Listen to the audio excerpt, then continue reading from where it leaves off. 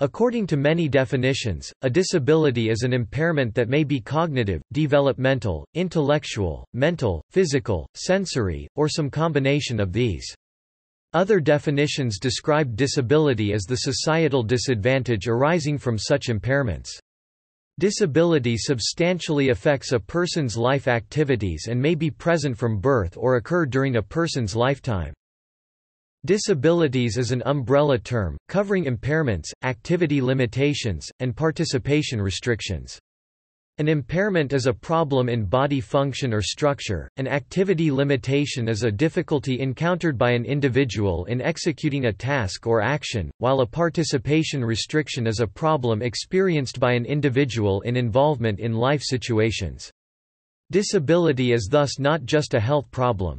It is a complex phenomenon, reflecting the interaction between features of a person's body and features of the society in which he or she lives. Disability is a contested concept, with different meanings in different communities. It may be used to refer to physical or mental attributes that some institutions, particularly medicine, view as needing to be fixed, the medical model.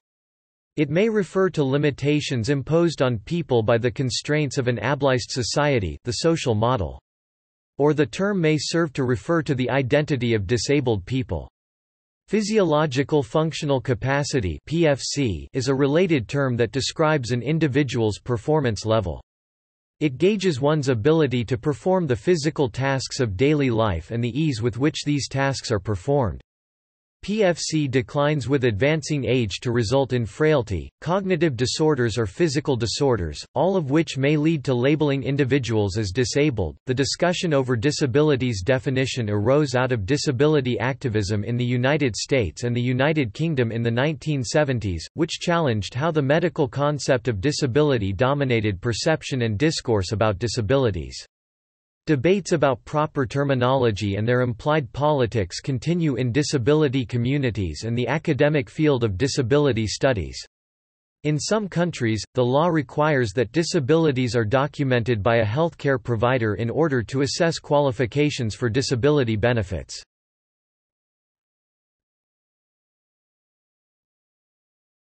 Types of disabilities.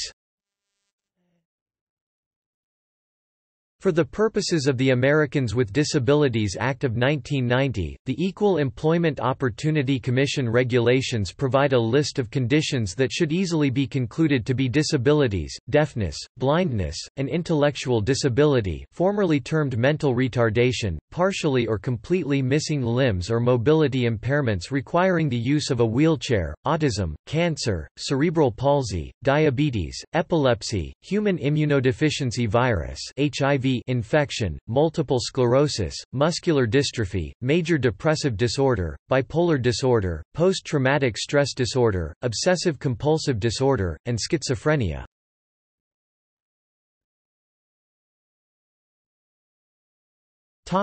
History. Contemporary understandings of disability derive from concepts that arose during the West's scientific Enlightenment. Prior to the Enlightenment, physical differences were viewed through a different lens. During the Middle Ages, madness and other conditions were thought to be caused by demons. They were also thought to be part of the natural order, especially during and in the fallout of the plague, which wrought impairments throughout the general population. In the early modern period there was a shift to seeking biological causes for physical and mental differences, as well as heightened interest in demarcating categories. For example, Ambroise Paré, in the 16th century, wrote of «monsters», «prodigies» and «the maimed». The European Enlightenment's emphases on knowledge derived from reason and on the value of natural science to human progress helped spawn the birth of institutions and associated knowledge systems that observed and categorized human beings. Among these, the ones significant to the development of today's concepts of disability were asylums, clinics, and prisons. Contemporary concepts of disability are rooted in 18th and 19th century developments. Foremost among these was the development of clinical medical discourse, which made the human body visible as a thing to be manipulated, studied, and transformed. These worked in tandem with scientific discourses that sought to classify and categorize and, in so doing, became methods of normalization. The concept of the norm developed in this time period, and is signaled in the work of the Belgian statistician, sociologist, mathematician, and astronomer Adolphe Quetelet, who wrote in the 1830s of L'homme moyen, the average man. Quetelet postulated that one could take the sum of all people's attributes in a given population, such as their height or weight, and find their average, and that this figure should serve as a norm toward which all should aspire. This idea of a statistical norm threads through the rapid take-up of statistics gathering by Britain, United States, and the Western European states during this time period, and it is tied to the rise of eugenics. Disability, as well as other concepts including abnormal, non-normal, and normalcy came from this. The circulation of these concepts is evident in the popularity of the freak show, where showmen profited from exhibiting people who deviated from those norms. With the rise of eugenics in the latter part of the 19th century, such deviations were viewed as dangerous to the health of entire populations. With disability viewed as part of a person's biological makeup and thus their genetic inheritance, scientists turned their attention to notions of weeding such deviations out of the gene pool. Various metrics for assessing a person's genetic fitness, which were then used to deport, sterilize, or institutionalize those deemed unfit.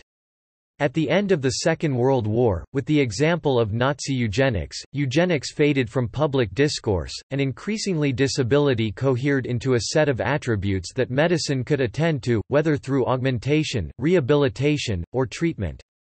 In both contemporary and modern history, disability was often viewed as a byproduct of incest between first-degree relatives or second-degree relatives. In the early 1970s, disability activists began to challenge how society treated disabled people and the medical approach to disability. Due to this work, physical barriers to access were identified. These conditions functionally disabled them, and what is now known as the social model of disability emerged. Coined by Mike Oliver in 1983, this phrase distinguishes between the medical model of disability, under which an impairment needs to be fixed, and the social model of disability, under which the society that limits a person needs to be fixed.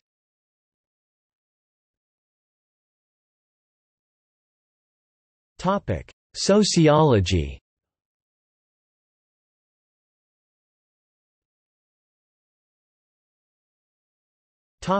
Terminology.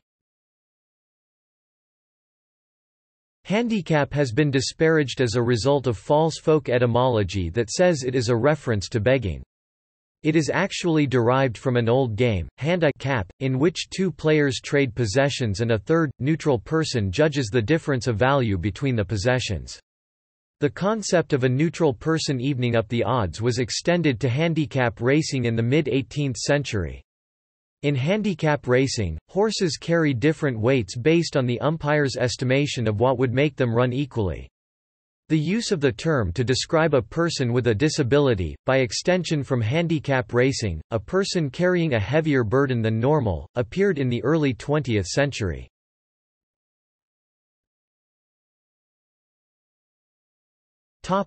People First language.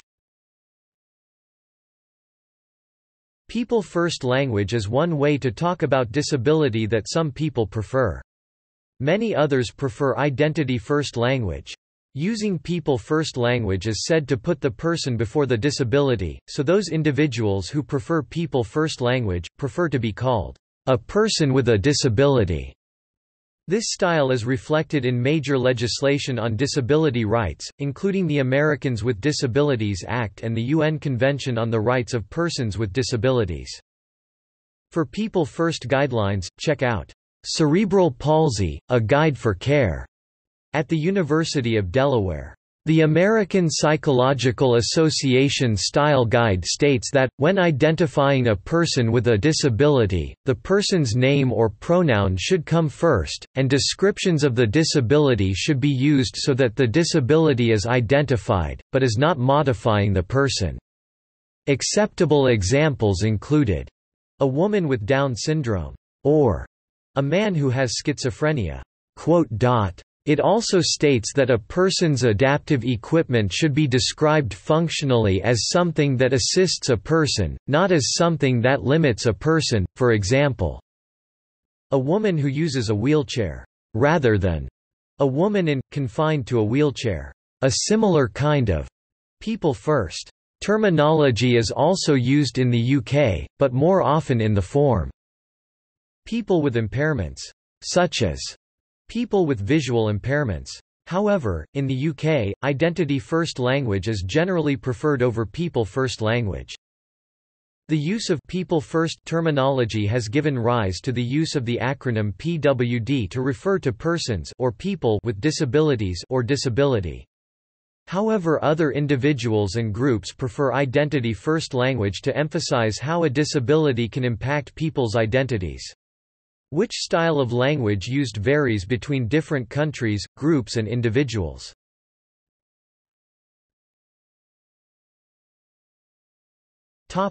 Identity-first language. In contrast to people-first language, identity-first language describes the person as disabled. Some people prefer this and argue that this fits the social model even better than does people-first language, as it emphasizes that the person is disabled not by their body, but by a world that does not accommodate them. This is especially true in the UK, where it is argued under the social model that while someone's impairment, for example, having a spinal cord injury, is an individual property, disability is something created by external societal factors such as a lack of accessibility. This distinction between the individual property of impairment and the social property of disability is central to the social model. The term, disabled people, as a political construction is also widely used by international organizations of disabled people, such as Disabled Peoples International (DPI). Using identity-first language also parallels how people talk about other aspects of identity and diversity. For example, in the autism community, many self-advocates and their allies prefer terminology such as autistic, autistic person, or autistic individual because we understand autism as an inherent part of an individual's identity. The same way one refers to Muslims, African Americans, lesbian, gay, bisexual, transgender, queer, Chinese, gifted, athletic, or Jewish. Similarly, the deaf community rejects people-first language in favor of identity-first language.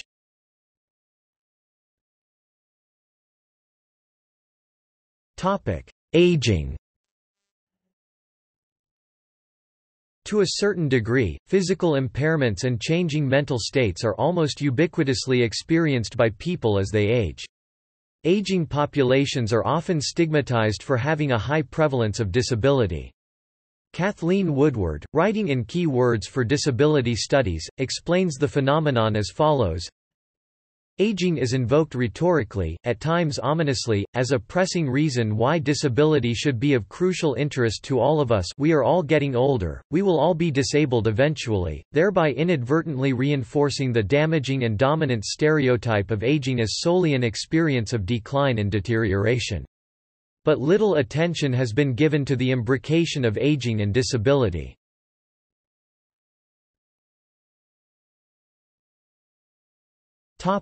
The workforce.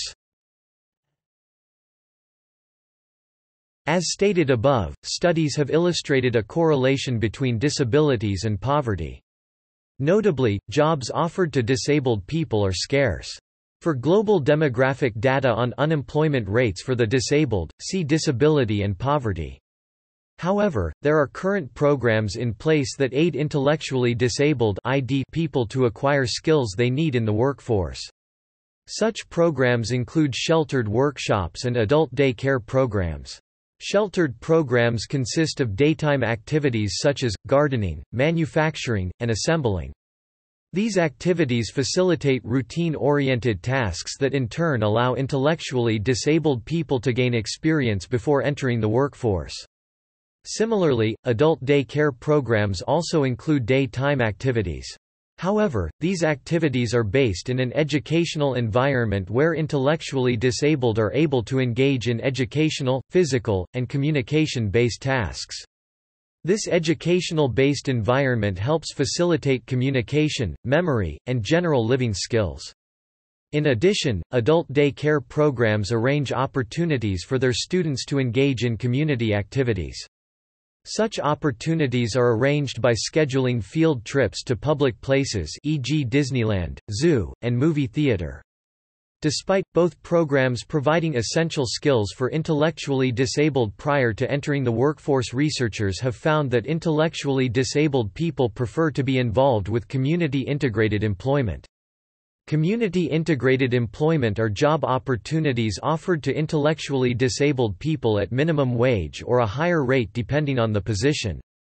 Community-integrated employment comes in a variety of occupations ranging from customer service, clerical, janitorial, hospitality and manufacturing positions. Within their daily tasks, community-integrated employees work alongside employees who do not have disabilities, but who are able to assist them with training. All three options allow intellectually disabled people to develop and exercise social skills that are vital to everyday life. However, it is not guaranteed that community-integrated employees receive the same treatment as employees that do not have ID. According to Lindstrom, Hirano, McCarthy, and Alverson, community-integrated employees are less likely to receive raises. In addition, studies conducted in 2013 illustrated only 26% of employees with ID retained full-time status. Furthermore, many with disabilities, intellectual and/or psychical, finding a stable workforce poses many challenges. According to a study conducted by Jared, Journal of Applied Research and Intellectual Disability, indicates that although finding a job may be difficult for an intellectually disabled individual, stabilizing a job is even harder. This is largely due to two main factors: production skills and effective social skills. This idea is supported by Chadsey Rush, who claims that securing employment for the intellectually disabled requires adequate production skills and effective social skills. However, other underlying factors for job loss include structural factors and the integration between worker and workplace. As stated by Kilsby, limited structural factors can affect a multitude of factors in a job. Factors such as a restricted number of hours an intellectually disabled person is allowed to work. This in return, according to Fabian, Wistow, and Schneider, leads to a lack of opportunity to develop relationships with coworkers and a chance to better integrate within the workplace. Nevertheless, those who are unable to stabilize a job often are left discouraged. According to the same study conducted by Jared, many who had participated, found that they had made smaller incomes when compared to their coworkers, had an excess of time throughout their days, because they did not have work. They also had feelings of hopelessness and failure. According to the NOD National Organization on Disability, not only do the ID face constant discouragement, but many live below the poverty line, because they are unable to find or stabilize employment and/or because of employee restricting factors placed on ID workers. This then causes the ID the incapacity to provide for themselves basic necessities one needs. Items such as food, medical care, transportation, and housing.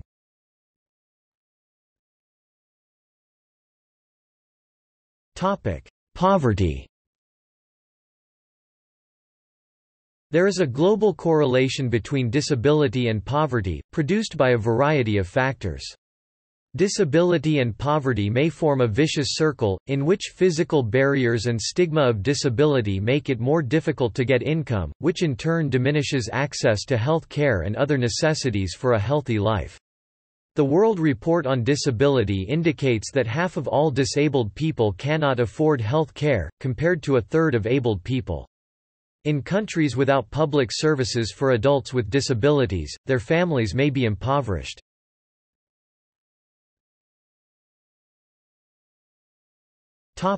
Disasters. There is limited research knowledge, but many anecdotal reports, on what happens when disasters impact disabled people. Individuals with disabilities are greatly affected by disasters. Those with physical disabilities can be at risk when evacuating if assistance is not available. Individuals with cognitive impairments may struggle with understanding instructions that must be followed in the event a disaster occurs. All of these factors can increase the degree of variation of risk in disaster situations with disabled individuals. Research studies have consistently found discrimination against individuals with disabilities during all phases of a disaster cycle. The most common limitation is that people cannot physically access buildings or transportation, as well as access disaster-related services. The exclusion of these individuals is caused in part by the lack of disability-related training provided to emergency planners and disaster relief personnel.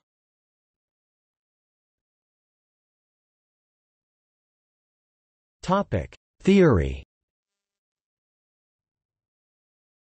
The International Classification of Functioning, Disability and Health (ICF), produced by the World Health Organization, distinguishes between body functions physiological or psychological, such as vision, and body structures anatomical parts, such as the eye and related structures. Impairment in bodily structure or function is defined as involving an anomaly, defect, loss or other significant deviation from certain generally accepted population standards, which may fluctuate over time. Activity is defined as the execution of a task or action. The ICF lists 9 broad domains of functioning which can be affected: learning and applying knowledge, general tasks and demands, communication, basic physical mobility, domestic life, and self-care, for example, activities of daily living, interpersonal interactions and relationships, community, social and civic life, including employment, other major life areas. In concert with disability scholars, the introduction to the ICF states that a variety of conceptual models have been proposed to understand and explain disability and functioning, which it seeks to integrate. These models include the following.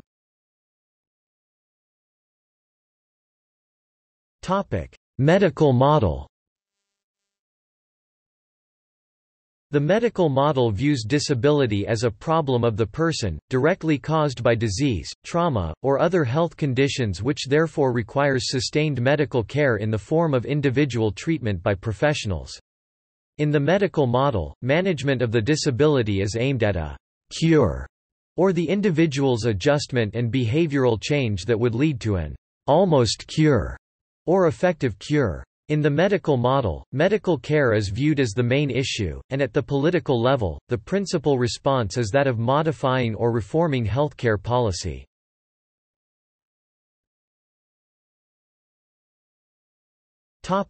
Social model.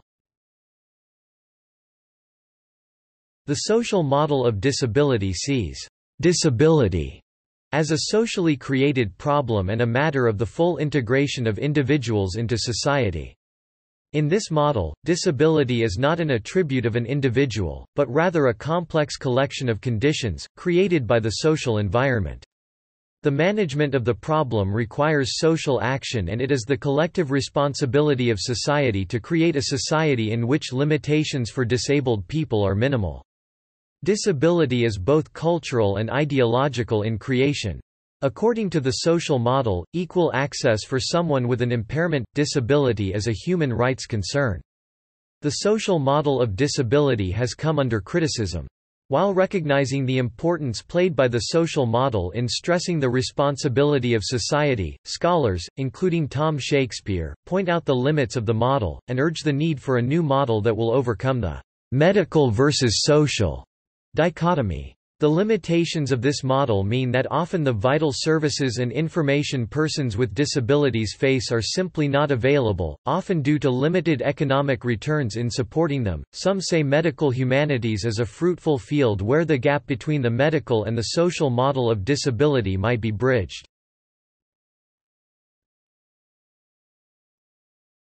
Topic: Social construction.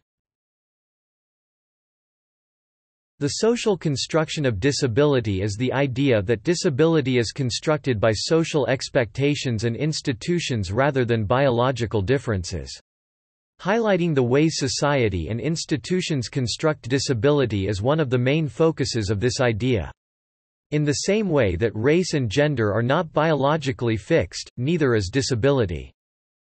Around the early 1970s, sociologists, notably Elliot Friedson, began to argue that labeling theory and social deviance could be applied to disability studies.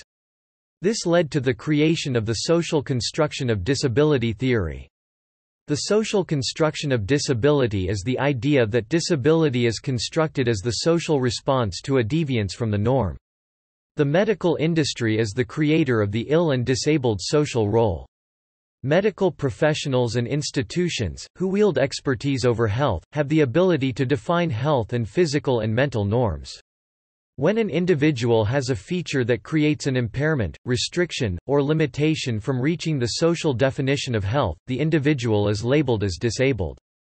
Under this idea, disability is not defined by the physical features of the body but by a deviance from the social convention of health. Social construction of disability would argue that the medical model of disabilities view that a disability is an impairment, restriction, or limitation is wrong. Instead, what is seen as a disability is just a difference in the individual from what is considered normal in society.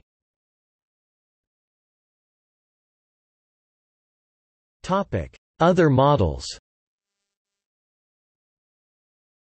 The spectrum model refers to the range of audibility, sensibility, and visibility under which people function.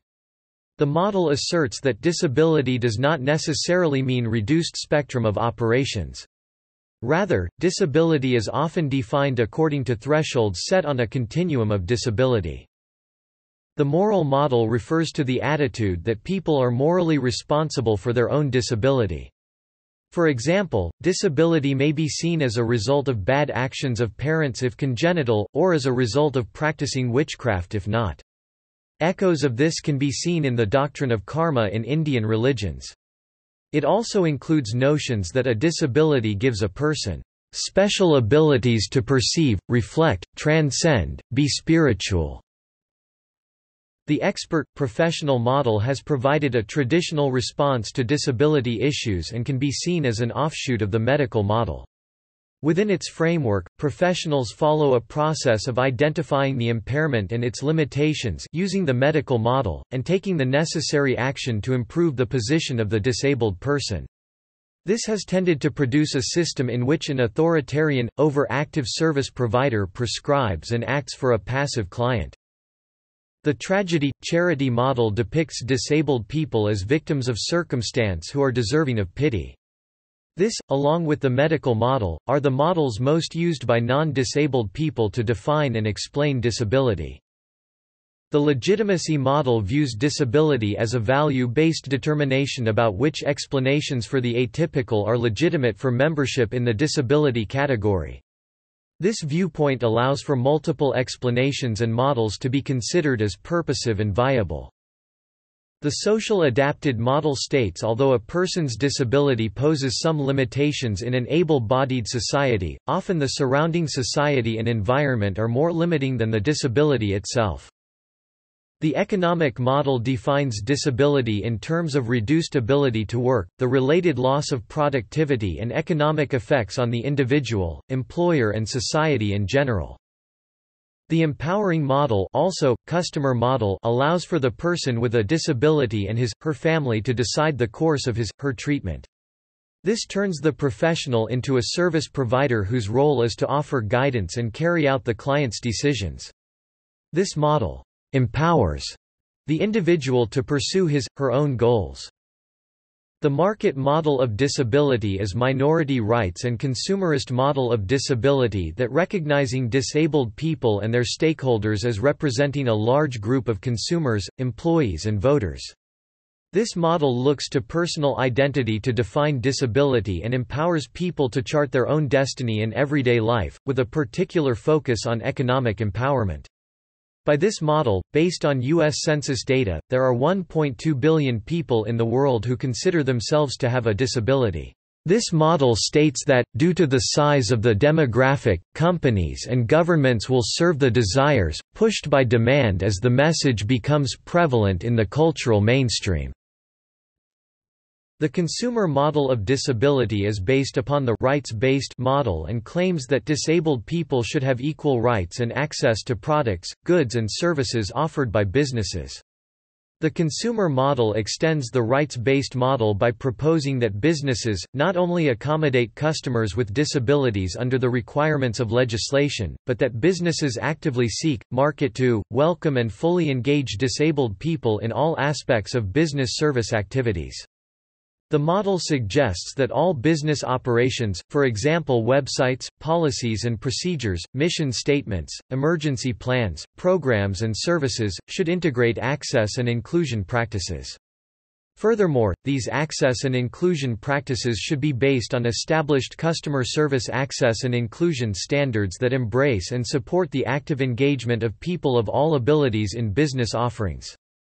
In this regard, specialized products and specialized services become important, such as auxiliary means, prostheses, special foods, domestic help, and assisted living. Different theories revolve around prejudice, stereotyping, discrimination, and stigma related to disability. One of the more popular ones, as put by Wiener, Perry, and Magnuson 1988 work with attribution theory, physical stigmas are perceived as to be uncontrollable and elicit pity and desire to help, whereas, mental behavioral stigmas are considered to be controllable and therefore elicit anger and desire to neglect the individuals with disabilities. The just world hypothesis talks about how a person is viewed as deserving the disability. And because it is the fault of that person, an observer does not feel obligated to feel bad for him or to help him.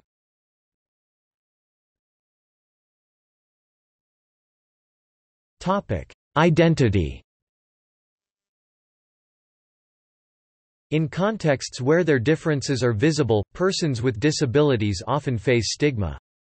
People frequently react to disabled presence with fear, pity, patronization, intrusive gazes, revulsion, or disregard. These reactions can, and often do, exclude persons with disabilities from accessing social spaces along with the benefits and resources these spaces provide. Disabled writer-researcher Jenny Morris describes how stigma functions to marginalize persons with disabilities. Going out in public so often takes courage.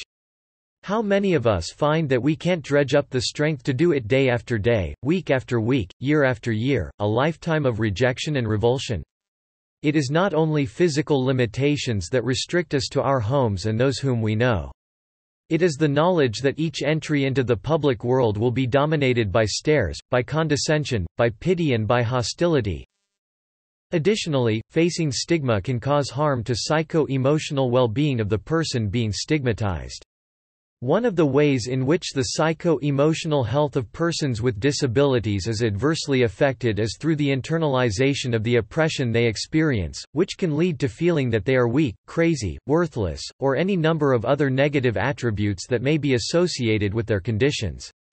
Internalization of oppression damages the self-esteem of the person affected and shapes their behaviors in ways that are compliant with non-disabled dominance.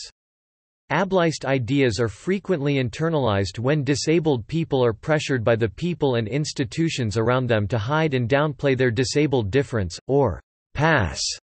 According to writer Simi Linton, the act of passing takes a deep emotional toll by causing disabled individuals to experience loss of community, anxiety and self-doubt. The media play a significant role in creating and reinforcing stigma associated with disability. Media portrayals of disability usually cast disabled presence as necessarily marginal within society at large. These portrayals simultaneously reflect and influence the popular perception of disabled difference.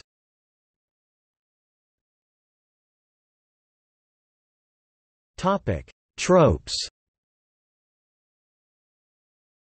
There are distinct tactics that the media frequently employ in representing disabled presence. These common ways of framing disability are heavily criticized for being dehumanizing and failing to place importance on the perspectives of persons with disabilities.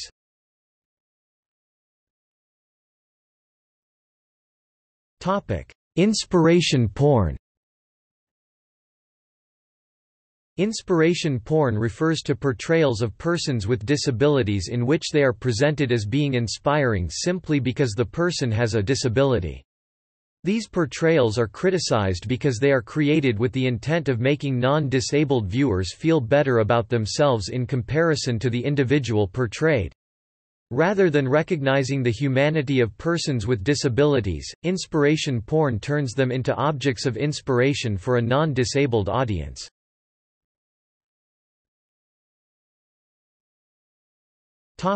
Supercrip. The supercrip trope refers to instances when media reports on or portray a disabled person who has made a noteworthy achievement, but center on their disability rather than what they actually did. They are portrayed as awe-inspiring for being exceptional compared to others with the same or similar conditions. This trope is widely used in reporting on disabled athletes as well as in portrayals of autistic savants. Many disabled people denounce these representations as reducing people to their condition rather than viewing them as full people. Furthermore, supercrip portrayals are criticized for creating the unrealistic expectation that disability should be accompanied by some type of special talent, genius, or insight.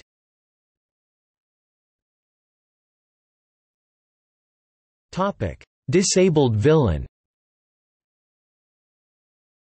Characters in fiction that bear physical or mental markers of difference from perceived societal norms are frequently positioned as villains within a text. Lindsay Rowe Haveld notes, for instance, that villainous pirates are scraggly, wizened, and inevitably kitted out with a peg leg, eye patch, or hook hand, whereas heroic pirates look like Johnny Depp's Jack Sparrow. Disabled people's visible differences from the abled majority are meant to evoke fear in audiences that can perpetuate the mindset of disabled people being a threat to individual or public interests and well-being.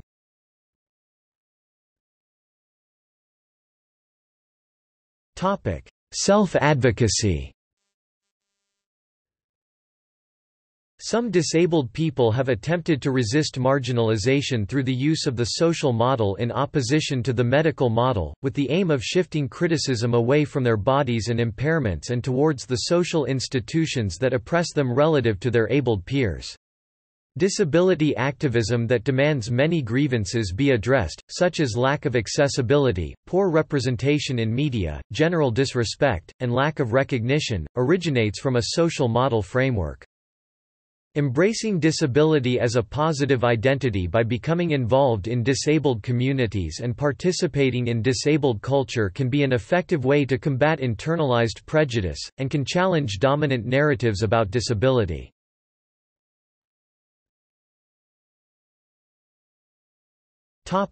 Intersections.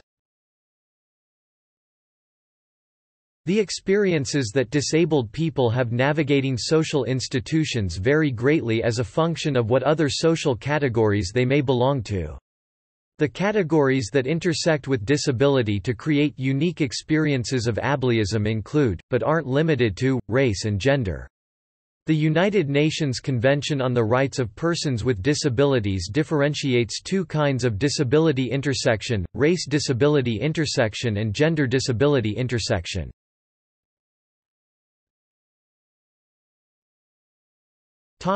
Race. Disabled people who are also racial minorities generally have less access to support and are more vulnerable to violent discrimination. For example, in the United States, people of color who are mentally ill are more frequently victims of police brutality than their white counterparts. Camille A. Nelson, writing for the Berkeley Journal of Criminal Law, notes that for people who are negatively racialized, that is, people who are perceived as being non-white, and for whom mental illness is either known or assumed, interaction with police is precarious and potentially dangerous.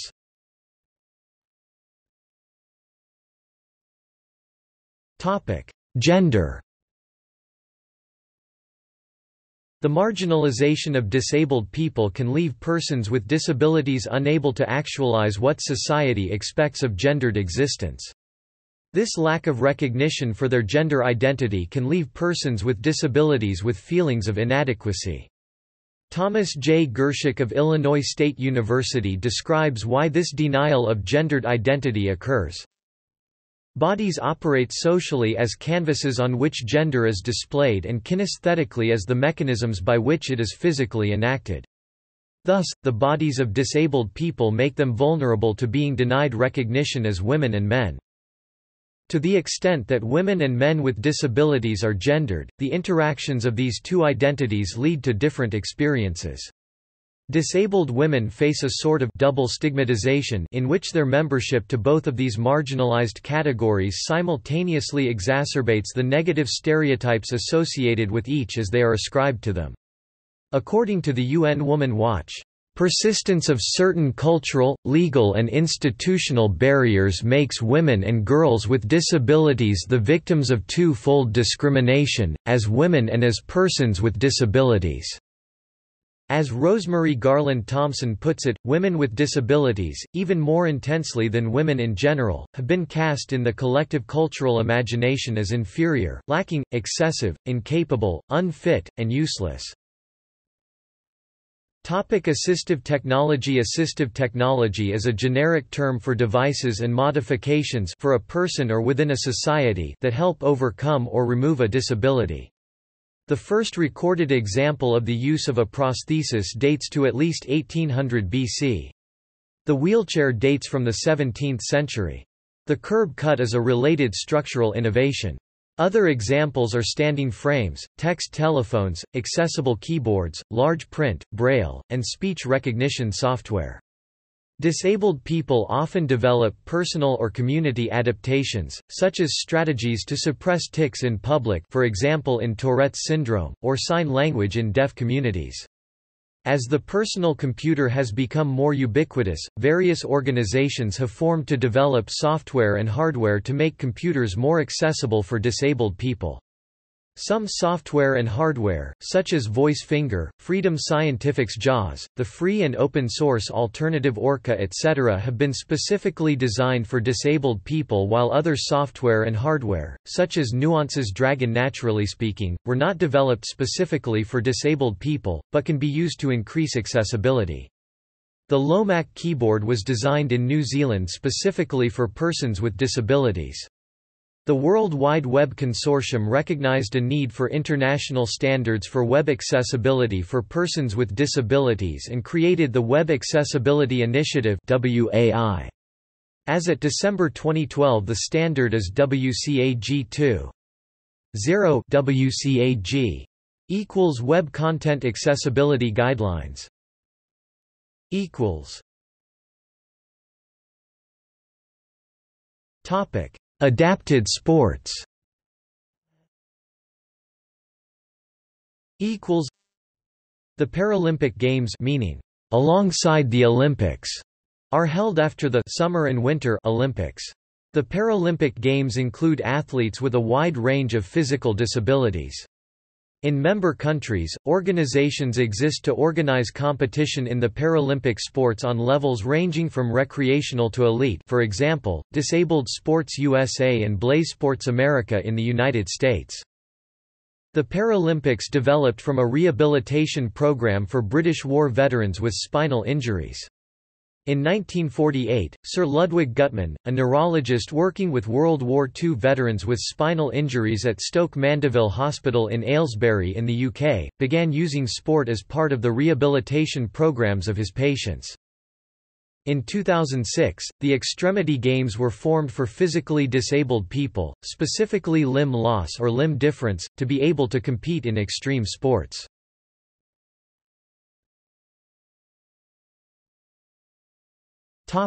Rights and government policies.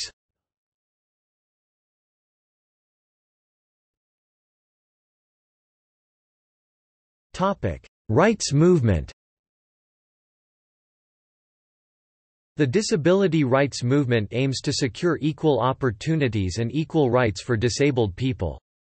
The specific goals and demands of the movement are accessibility and safety in transportation, architecture, and the physical environment, equal opportunities in independent living, employment, education, and housing, and freedom from abuse, neglect, and violations of patients' rights.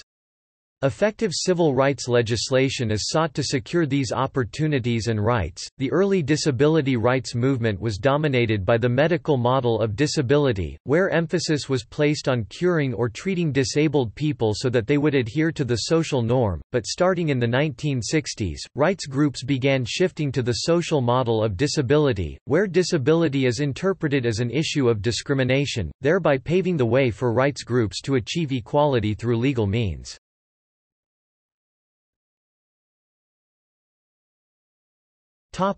Policies and actions.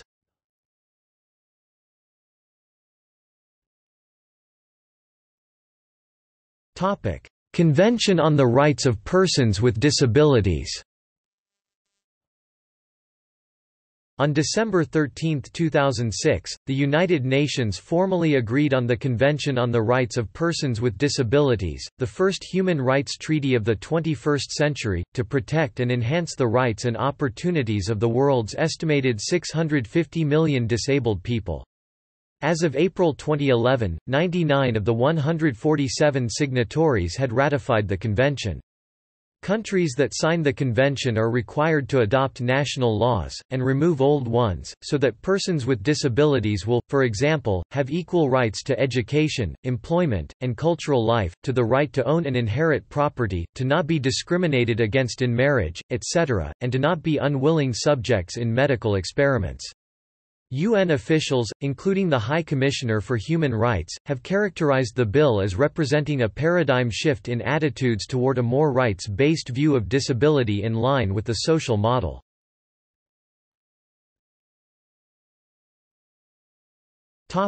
International Year of Disabled Persons. In 1976, the United Nations began planning for its International Year of Disabled Persons 1981, later renamed the International Year of Disabled Persons. The UN Decade of Disabled Persons 1983 featured a world program of action concerning disabled persons. In 1979, Frank Bowie was the only person with a disability representing any country in the planning of IYDP 1981. Today, many countries have named representatives who are themselves individuals with disabilities. The decade was closed in an address before the General Assembly by Robert de Villa. Both Bowie and de Villa are deaf. In 1984, UNESCO accepted sign language for use in education of deaf children and youth.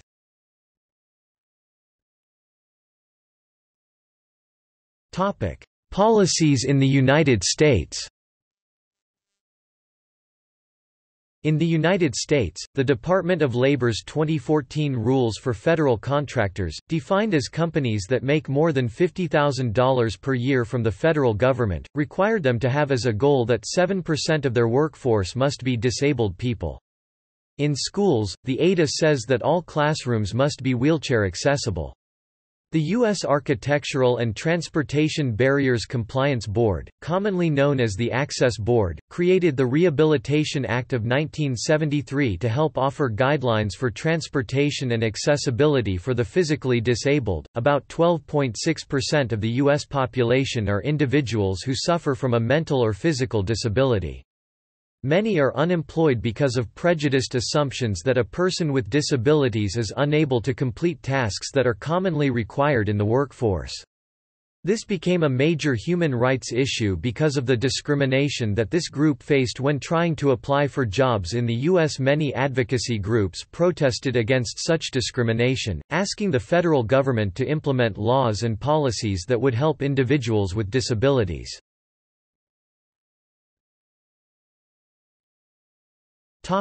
Rehabilitation Act of 1973. The Rehabilitation Act of 1973 was enacted with the purpose of protecting individuals with disabilities from prejudicial treatment by government-funded programs, employers, and agencies. The Rehabilitation Act of 1973 has not only helped protect U.S. citizens from being discriminated against, but it has also created confidence amongst individuals to feel more comfortable with their disability. There are many sections within the Rehabilitation Act of 1973, that contains detailed information about what is covered in this policy. Section 501. An employer must hire an individual who meets the qualifications of a job description despite any pre-existing disabilities. Section 503. Requires contractors or subcontractors, who receive more than $10,000 from the government to hire people with disabilities and to accommodate them with the needs that they need to achieve in the workforce. Section 504. States that receive federal money may not discriminate against any person with disabilities who qualifies for a program or job. On June 22, 1999, the United States Supreme Court issued a ruling in Olmstead v. LC that said unjustified segregation of persons with disabilities constitutes discrimination in violation of Title II of the Americans with Disabilities Act. This has been interpreted as meaning people with disabilities must be given all opportunity by government to stay in their own homes as opposed to assisted living, nursing homes or worse, institutions for the disabled. It's been interpreted as meaning government must make all reasonable efforts to allow people with disabilities to be included in their respective communities and enjoy family and friends, work if possible, get married, own homes and interact with non-disabled people. This is why the United States has so many community-based services today for the disabled, including but not limited to home health aides, personal care attendants and other programs to keep people with disabilities in their own homes and communities.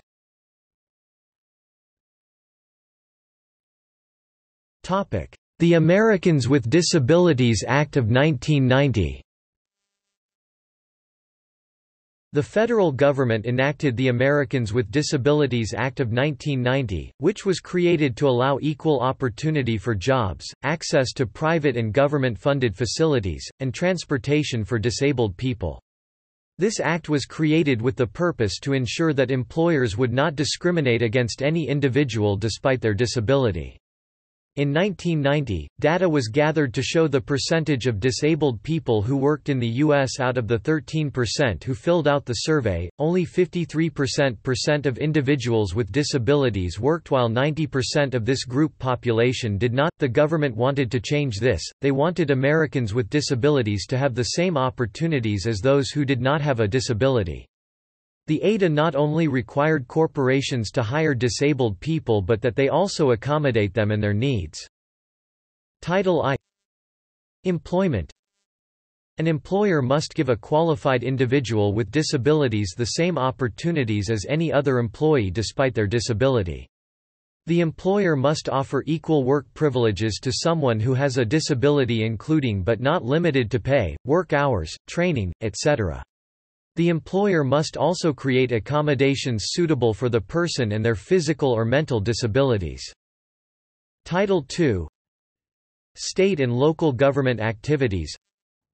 Requires that the government give disabled people the same opportunities involving work, programs, building access, and services. Title II also requires that buildings create easy access for disabled people and provide communicators who will be able to help those with hearing or speaking impairments. Public spaces are, however, not required to create accommodations that would in turn alter their services as long as the services proved that they did all they could to prevent discrimination against disabled people. Title II. Transportation. Public transportation should be customized so that disabled people may have easy access to public transit. Paratransit is a service that provides transportation to people who are unable to get from one destination to another due to their mental or physical disability. Title II. Public accommodations. Public accommodations require that private businesses create accommodations that will allow disabled people easy access to buildings. Private businesses may not discriminate against disabled people and must provide accommodations that are reasonable. Alterations may be made so that a person with disabilities can have equal access to facilities that are provided, communicators for the hearing impaired, devices for the visually impaired, and wheelchair access. Facilities must regulate with the ADA, when regulating the building's infrastructure so it meets the ADA regulations.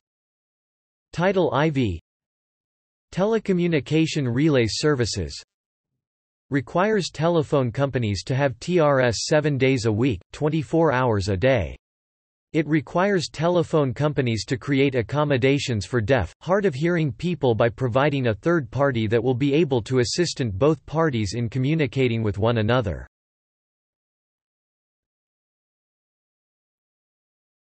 Topic: Policies in the United Kingdom. In the UK, the Department for Work and Pension is a government department responsible for promoting disability awareness, and among its aims is to increase the understanding of disability and removal of barriers for disabled people in the workplace. According to a news report, a People survey conducted in the UK shows a 23% increase in reported discrimination and harassment in the workplace at the Department for Work and Pension. The survey shows the number of reports for discrimination due to disability was in majority compared to discrimination due to gender, ethnicity or age. DWP received criticism for the survey results. As a department responsible for tackling discrimination at work, the DWP results may indicate room for improvement from within. A DWP spokesperson said the survey results do not necessarily indicate an increase in the number of reports, but rather reflecting the outcomes of efforts to encourage people to come forward.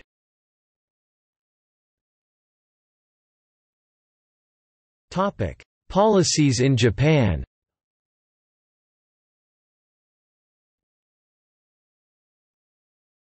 Topic: Policies in Sweden.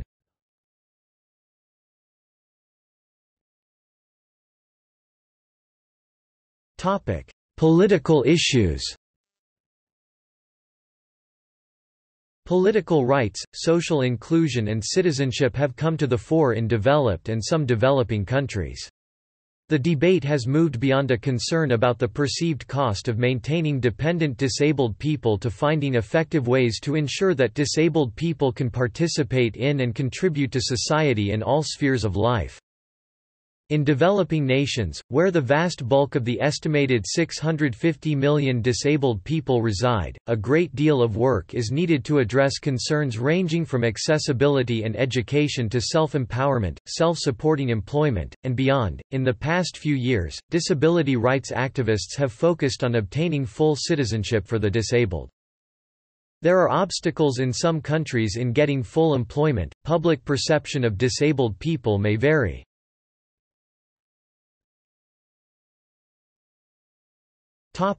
Abuse. Disability abuse happens when a person is abused physically, financially, verbally or mentally due to the person having a disability. As many disabilities are not visible, for example, asthma, learning disabilities, some abusers cannot rationalize the non-physical disability with a need for understanding, support, and so on. As the prevalence of disability and the cost of supporting disability increases with medical advancement and longevity in general, this aspect of society becomes of greater political importance. How political parties treat their disabled constituents may become a measure of a political party's understanding of disability, particularly in the social model of disability.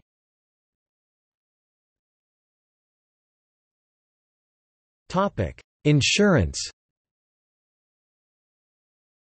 Disability benefit, or disability pension, is a major kind of disability insurance that is provided by government agencies to people who are temporarily or permanently unable to work due to a disability. In the U.S., disability benefit is provided in the category of supplemental security income. In Canada, it is within the Canada Pension Plan. In other countries, disability benefit may be provided under social security systems.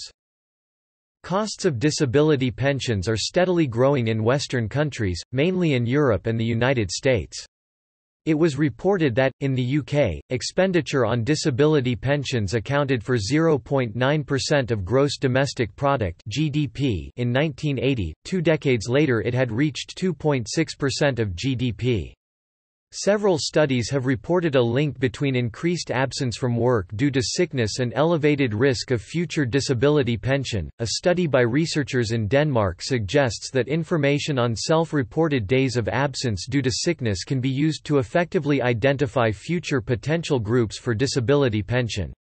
These studies may provide useful information for policymakers, case-managing authorities, employers, and physicians.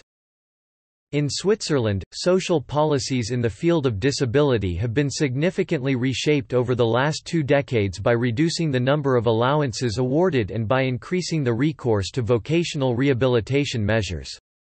Drawing on interviews conducted with individuals who have been involved in programs set up by Swiss disability insurance, a study highlights their uncertainties and concerns relating to their place in society, as well as their reactions to disability insurance's interventions. Private, for-profit disability insurance plays a role in providing incomes to disabled people, but the nationalized programs are the safety net that catch most claimants.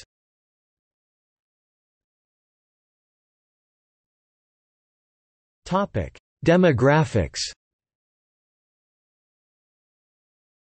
Estimates of worldwide and country-wide numbers of individuals with disabilities are problematic. The varying approaches taken to defining disability notwithstanding, demographers agree that the world population of individuals with disabilities is very large. For example, in 2012, the World Health Organization estimated a world population of 6.5 billion people. Of those, nearly 650 million people, or 10%, were estimated to be moderately or severely disabled. In 2018, the International Labour Organization estimated that about a billion people, 1/7 of the world population, had disabilities, 80% of them in developing countries, and 80% of working age. Excluding disabled people from the workforce was reckoned to cost up to 7% of gross domestic product.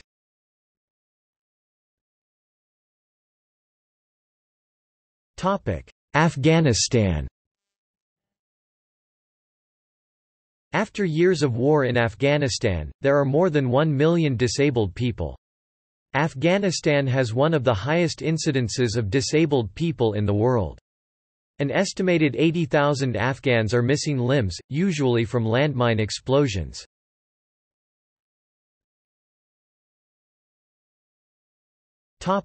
Australia. More than 4 million people in Australia have some form of disability as of 2018. Approximately 18.6% of females and 18.0% of males are said to be affected. 50.7% of Australians aged 65 and over have disability, as opposed to 12.5% aged under 65.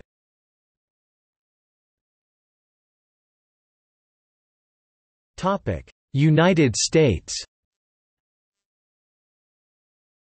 According to the U.S. Census Bureau, as of 2010, there were some 56.7 million disabled people, or 19%. By comparison, African Americans are the largest racial minority in the U.S., but only constitute 12.6% of the U.S. population. Disabled individuals make up one of the most inclusive minority groups in the United States. According to the 2014 Disability Status Report of the Cornell University Young-Tan Institute, the prevalence rate of individuals with disabilities in the United States was 12.6% in that year. As of 2014, ambulatory disability had the highest prevalence, 7.1%, in the United States. By contrast, visual disability had the lowest prevalence, 2.3%. Additionally, 3.6% of people in the United States were reported to have had an auditory disability in the same year. 5.8% of individuals ages 16 to 20 reported having any disability, physical or cognitive. Adults 21 to 64 had a prevalence of 10.8%, with over half of these, 5.5%, being ambulatory disabilities.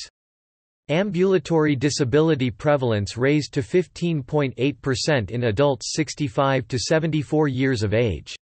Adults 75 years and older comprised the highest prevalence with any disability at 50.3%. Female individuals across all ages reported a total 0.4% higher prevalence rate than males, who reported 12.4%. In the U.S., 17.9% of Native American peoples reported having a disability, while 4.5% reporting were of Asian descent. These were the two opposing poles of the prevalence rate within race as of 2014. Although there are acts that have been imposed in order to prevent the discrimination of individuals with disabilities in the workplace, there is still an employment gap that can be seen between those with and without disabilities. In regards to employment, the Institute's status report accounts that 34.6% of people with any disability reported being employed. By comparison, 77.6% of individuals, who did not report having a disability, reported having a full-time job in 2014. For those employed full-time, individuals with disabilities on average earned $5,100 less than employees without a disability who were also employed full-time. Those affected the most by these differences were intellectually disabled people. As of 2008, there were 2.9 million disabled veterans in the United States, an increase of 25% over 2001.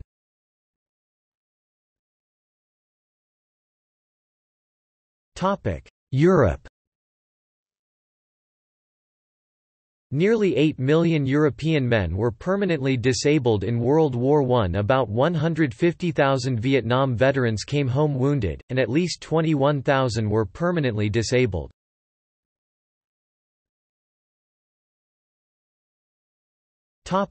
Developing nations. There is widespread agreement among experts in the field, that disability is more common in developing than in developed nations. The connection between disability and poverty is thought to be part of a vicious cycle, in which these constructs are mutually reinforcing.